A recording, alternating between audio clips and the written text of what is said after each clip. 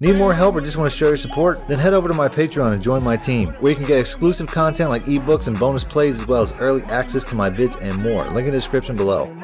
Welcome back, YouTubers and Madden fans. This is Madden Money Shot, sniffing out the Madden cheese as always. I got some plays for you today out of the Steelers playbook. This playbook right here, I just put out an entire breakdown video of it, entire ebook on my personal site and on my Patreon. So I'm making a video to show you guys just a little bit of what's inside of it. I already did a lot of really good formations out of this, including the empty tray stack. The I think I did some out of the empty, not the empty Steeler. I know I did the empty tray stack. I'm not sure. There's a second one. It might be the stack Y flex. I'm not entirely sure, but I do have. Actually, you know what? It wasn't even in this in the gun. It was in the single back trio. Might be called the single back trips now. Exactly.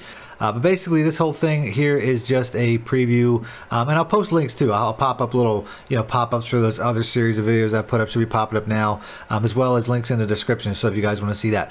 But either way, so I'm gonna go ahead and get into the first play out of the gun doubles halfback week. One of my more favorite plays out of this playbook is definitely the slot shake. Now, I typically would pick my plays when it comes to this type of stuff out of bunch formations, type formations. This is one of the few times where I kind of have an even set on both sides that I really like to play, and it's really because it's so flexible. There's so many different things you can do with it. One of the first things I like to do is I like to motion over Brown here, and you're going to see how this is a really good outside route, especially since this looks like a cover one man. I wish I was running it to the open side of the field, but it's no big deal. It's whatever. So basically everything here is going to be a really good man beater. I'm going to go ahead and I'm going to run it just like this. The square route, I can tell already, is going to be the read because it was a single high man. I wish he would have caught and run that a little better instead of stopping, but it's whatever. But there's so much good stuff going on here. If it's a zone coverage, James, the tight end, running that route is going to come into play, which just looks like a zone. So I'm basically going to read. It looks like a cover 4, but I'm basically going to read what the coverage linebacker does here, and I'm going to take the underneath guy here. He's just got a nice, easy catch and run for close to 15 right there. So pretty much everything on this play should get open to an extent. I'll go ahead and I'll keep motioning it over. The guy follows. Looks like a cover 2. Cover 2 man is a pretty obvious setup here. So I can definitely go outside the square again, just as long as he beats that outside, and he does. I wish he would have a little more room to the sideline. I should be running to the open side of the field, but I'm not. Not a big deal though. If I was running this, if I were to move the ball, he would definitely have more catch and run room. But it's all good. You're not always going to have that scenario anyway. So here's another zone coverage. Once again, I'm going to read James and I'm going to read square. It looks like a cover 2 again. He sits down, so I pass lead it up. I still can't get that catch and run I'm trying to get, but it's all good. You can see the play. He's not the only person you can motion over either. You can motion over Bryant. And he's going to be really good. He's going to be only good in a man scenario. That way he runs that route is not really the best when it comes to zone coverages. So this looks like a zone. That's not really going to be the way. But if it's a single high safety man, motioning him over is going to be probably a bigger play than even what Brown's doing. Other than that, like I said, the best way to do it is Brown for sure. You have some really good checkdowns here with Hunter, especially with the man coverage. Hunter's going to be really good, and Bell is going to come open behind that. So here they didn't drop down to Bell at all. I'll take that. It's a close 5 to 10 yard, nice catch and run. Yeah, if I get a single high man, a really good option. This looks like it is a single high, but actually no, it looks like a cover 3. So it's not what I was expecting. The reads are going to be the same. The circle route's pretty good. I don't know if he's going to split that the way that I want him to. He actually was not the best throw, but he usually splits that cover 3. He usually gets in the way of that cover 3 safety. He didn't really there. It might have been a bad throw. I mean, Roethlisberger's not playing like he was. So this here looks like a cover 2 again. I'm definitely looking to the square route. He's the money route when it comes to just about everything. I just wish I had a little more room. I could move the ball. I think I will actually. Yeah, you definitely want to run this to the open side of the field, but that's most of your offense. And I didn't want to force to make it that way. But considering what I'm looking at here, I really think that's what I want to do. I want to get a nice big play to end this. Here, that looked like a cover 3. I'm not really sure, but I went underneath to the tight end. One of those two guys will be open every time. So we're going to run this once or twice with Bryant on the left side. Running his short side, which is not ideal, but I'm going to do it anyway. Here looks like a zone. Still going to run it. I mean, that was just, I don't know, man. I should have waited a second. He'd been gone.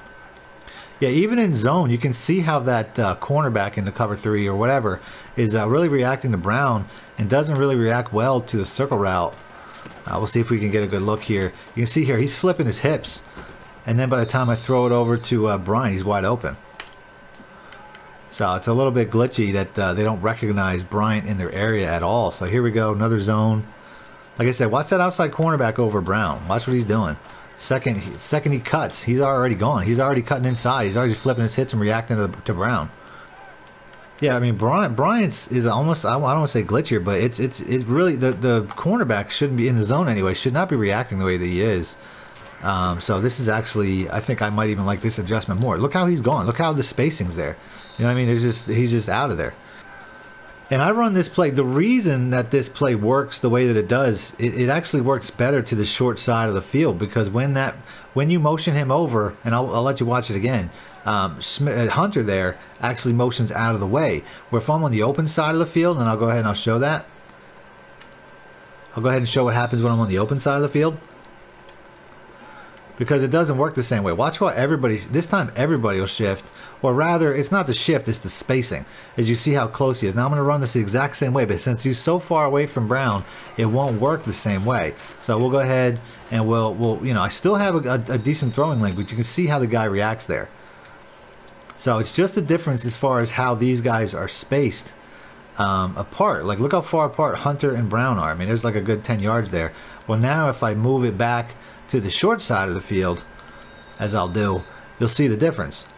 Some of the easiest ways to confuse the computer is having tight formations like this. And now you see Hunter goes out, Brown and Hunter's spacing is way off. So you're going to see how that's really going to have that effect. You can see how that corner's getting frozen up, and then he's coming underneath. The next play I'm going to show is going to play off that motion from the first play. It's the jailbreak screen, the PA jailbreak screen at the bottom here. You're going to run this really different. Let's go and let's pick that, and we'll keep going random nickel. Alright, so what I'm going to do here, this is a really good setup this year for screens. A lot of people really have a hard time stopping the jailbreak screens because you can see how you have, you know, so many blockers with the linemen pulling out, something that wasn't in the game last year. So what I'm going to do is I'm going to try to create an additional blocker by motioning over the circle route. And how I do that is basically just snapping the ball before he gets to the end of the line of scrimmage. And basically what he's going to do is he's going to block for me for an additional couple of seconds, so I have time to get rid of the ball to my square route, who's now my only option. As you can see, he basically picks up where the left tackle you know, pulls out and gives me extra blocking. It doesn't really work. If I try to motion him out and make him a blocker for Brown, it doesn't really work. As you can see here, he just kind of continues to run that route, but it still works. I mean, if it's a cover 3, that circle route's not actually that bad. So we're going to go ahead and motion this over. Once again, I'll do the motion snap. He'll turn into a blocker right there, help me out just to give me a little bit of time to get this ball out, because that's really the easiest way this play gets sniffed out. Is if, you know, I'm going to have a touchdown here. We're going to have a touchdown here. Oh, yeah, oh, we do. That's right. Antonio Brown's the man. But yeah, that's the easiest way that this play gets sniffed out is you know, you just get a lot of pressure, and then this is a good way of sealing that edge. Look how he turns into a blocker and gives me time to get the ball out to my playmaker, which is basically the only option on this at this point. So really good technique, motion hiking this receiver, because like I said, he's not doing anything anyway. What's he going to do? I'm not going to chuck it up for a deep play. You don't have time for that anyway. So this is a really good way to seal that blocking in front of you, to give you time to get that jailhouse play off. So we'll go and move on. The next play that I'm going to show out of this formation I really like is the strike halfback seam. It's really a corner strike, but you have, you know, so much going on here with this running back going up the seam there, which is really nice. Let's go ahead and let's pick that.